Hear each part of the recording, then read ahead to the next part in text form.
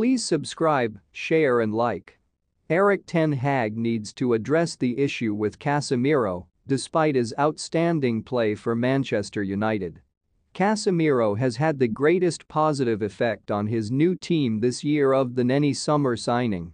Casemiro has had a greater impact on a team's fortunes than anyone else, not even Erling Haaland, and his freakish ability to score goals.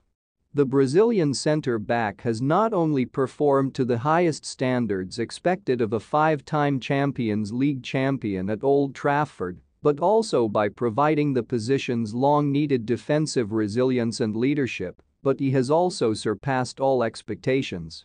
In his brief time as coach, Erik ten Hag has helped many players grow to the point where a few of them are now essential to the team.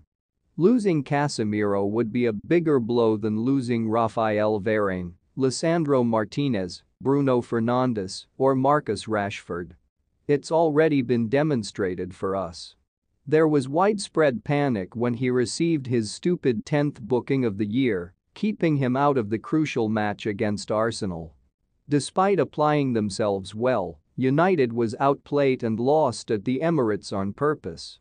After receiving an odd red card against Crystal Palace, Casemiro was unfortunate to receive a second three-game suspension, and United weren't at their best in those games. Even though they started each game poorly and had to work their way back into the contests, Ten Hag's winning attitude enabled them to still win an impressive 7 points.